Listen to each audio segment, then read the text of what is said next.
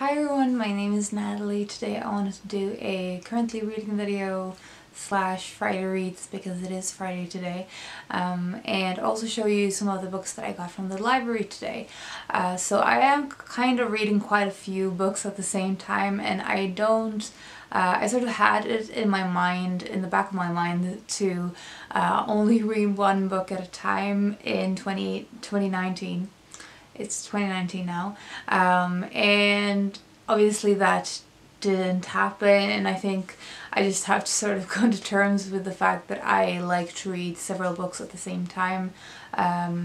In this stage of my life, I find it very difficult to just stay with one book at a time, but that is side ramblings, so let's start talking about the books that I am currently reading. So first up, the book that I'm currently reading for my Salinger January is Franny and Zooey.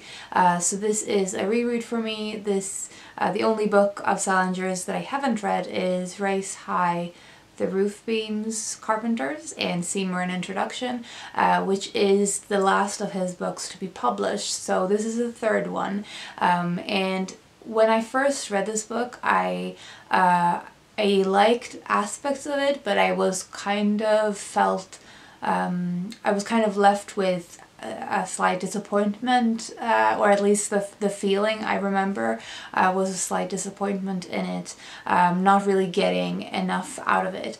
And I will say that my rereading so far has turned out to be very enjoyable and giving me much more out of this book. So the book itself is two stories. The Franny story is around 35, 37 something pages long, so it's a short story, and then Zooey is around 100 pages long, so it's a very big difference in the length of the stories, and I loved Franny upon a rereading, and I think I actually did really enjoy it the first time, but I just didn't remember because Zooey, the other story, which is more like a novella really, bogged me down quite a bit.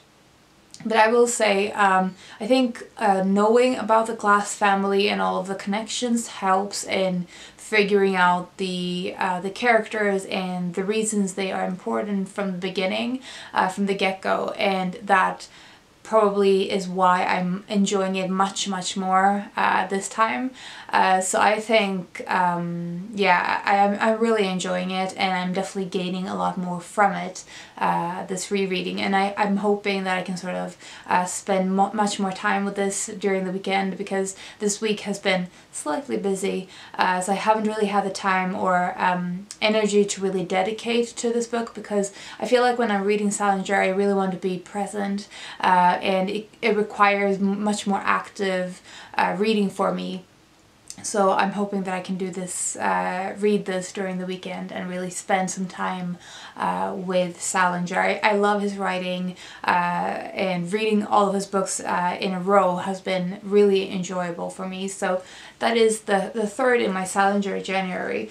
Alongside my Salinger reading, I have also picked up J.D. Salinger Alive by Kenneth Slawenski, and this is a biography of J.D. Salinger that came out a few years ago, I think 2011, and this author has run a website about Salinger for a long time. I'm just going to check the date of this, 2010, and the author spent, I think, 8 years preparing for this biography, so it was definitely a project fueled by enthusiasm for his writing, and you can tell this in the biography, which makes it very enjoyable to read. It feels kind of strange to read a biography of a person like J.D. Salinger who valued his privacy so highly, and really was a recluse.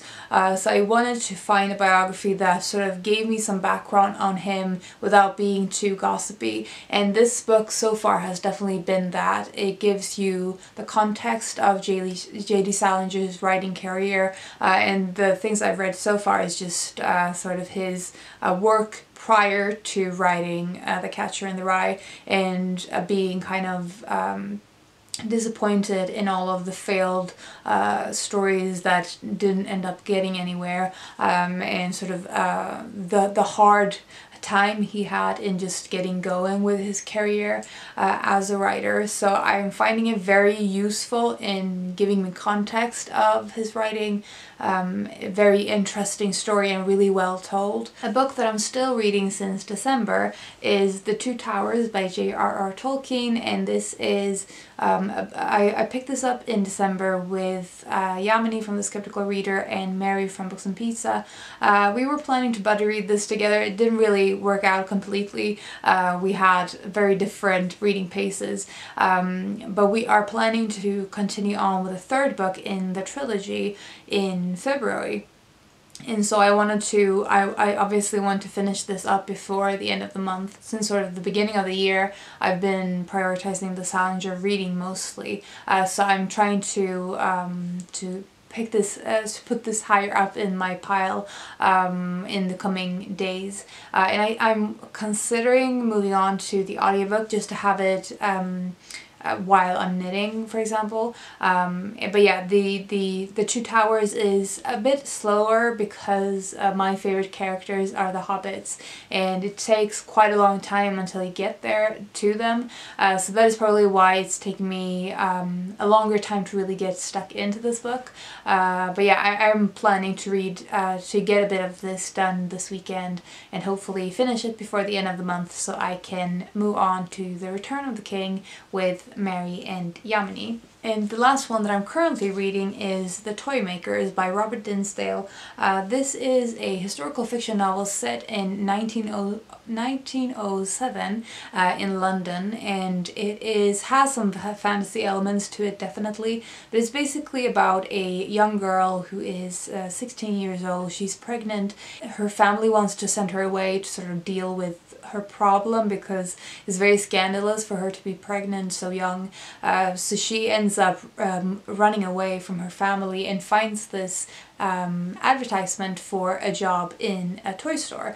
So she starts working in the toy store, but it turns out that these toys are very magical, hence the fantasy element to it. But it's about her relationship with the two brothers who work in the toy store, and the brothers were the sons of the chief of the toy store. It's very fantastical and really imaginative in the actual toys, and there's so many different elements to this that makes me think a lot of people would really enjoy it. The way it's described in the back is if there were a toy shop on Diagon Alley, it would be the Toymakers, which is actually a really good summary of the tone and feel of this this place, the setting of this book. It took me quite a while to really get stuck into the characters. I feel like while I appreciated all of the details in the book, I didn't feel very emotionally connected or invested in the story.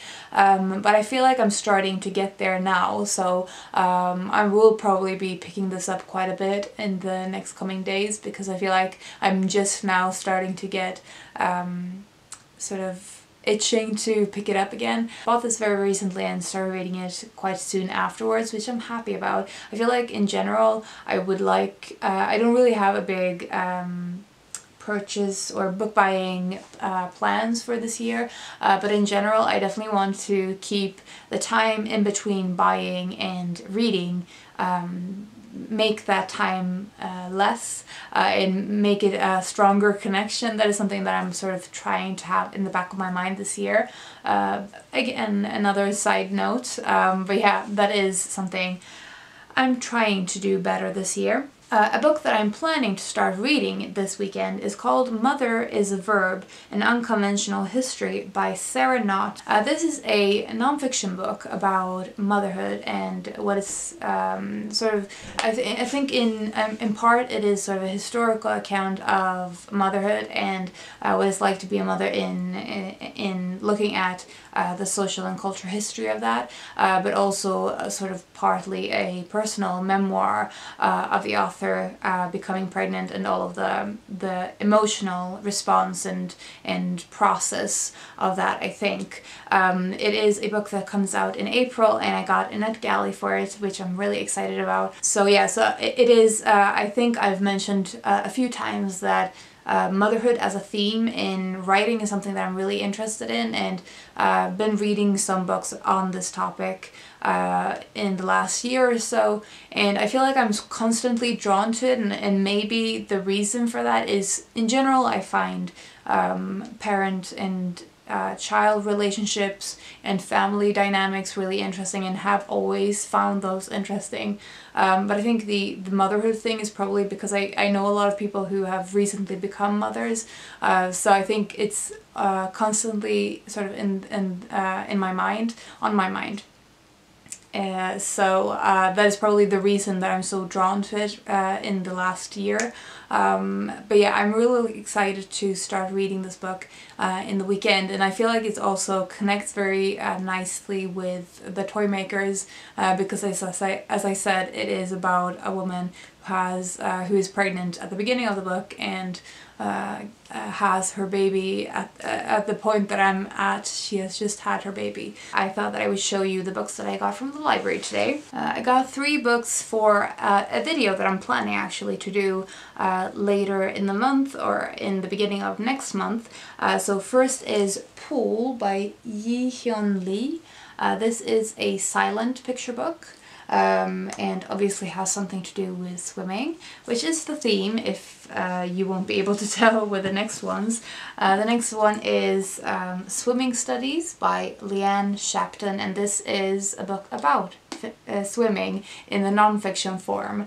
The back says, as a teenager, Leanne Shapton trained for the Olympic swimming team trials. Now an artist, she's still drawn inexorably to swimming. So yeah, a book about swimming in the non-fiction form, and the Lido by Libby Page, which is a fiction book with a central theme of swimming, as you can probably tell from the cover. So the reason I got these 3 books is because I am planning to read them for my nonfiction challenge. I made a full video talking about my 2019 nonfiction reading challenge, linked in the description and in the cards. But one of the challenges I made was to read a book about sports or food, and I am planning to read obviously about sports, and specifically swimming, because for some reason I find swimming really interesting to read about, even though I don't actually enjoy swimming myself. I read one book about it last year, and I feel like since then I've been drawn to the topic very strongly. So I sort of had it in my mind to read another book about swimming, and I thought that I would combine it with some other books. So these I will read, and I will report back in a separate video for that. I also got 3 other books that are all sort of in the same vein, and they are poetry collections. So I don't know much about these. I just picked them up based on the feel for the poetry in the book. So the first one is Keeping Mum by Gwyneth Lewis, and I know absolutely nothing about this. I just was drawn to the title and the cover, and then read a selection of it and enjoyed the style. It is a psychiatric detective story which explores the effect of a dying language on its speakers and looks at how abuses of language might lead to mental illness. Obviously, language is something I find really interesting, so that's probably why I was drawn to it. And the other one I have heard about, and it is Venus as a Beer by Vahni, Capildeo. I've heard about this one through Jen Campbell's videos about poetry. She does a lot of poetry videos, and I always try to pay attention to the poetry collections she recommends, because she's definitely really well versed in poetry. And I feel like I still don't quite know my taste in poetry. I haven't really found a lot of poets that I enjoy. So I'm still sort of exploring this genre, but I thought that I would picked this up because I remember hearing her talk about it, and again I enjoyed the writing style in it. And the last poetry collection I got was Life on Mars by Tracy K. Smith, and the main reason, partly Jen has talked about this one, and I think she mentioned this in her favorite books videos of the last like 10 years or something, but also Tracy K. Smith has recently published, or is going to be publishing, another poetry collection, and I read samples from the new one and loved her style, so I was planning to look for Tracy K. Smith's previous collections in the library, and this was the one that the library had. So I got this basically because of wanting to explore this writer's poetry in general, and this was the title that I had access to. So I really want to get into poetry, and I don't really know what I'm looking for, but I really like poetry that has a nice melody to it. I like rhyme, but not too obsessive rhyme, if that makes sense. So if you have any recommendations of poetry collections you love, please let me know in the comments. As I said, I'm kind of going blind here because I haven't really read that much poetry in general, and not much poetry that I've absolutely loved. So if you have any poetry recommendations, please let me know. And let me know if you've read any of these books or what you thought of them. I would love to hear about it. Or if you're reading something really good this weekend, I would also love to hear about that. I hope you're having a fantastic day, and I will talk to you soon. Bye.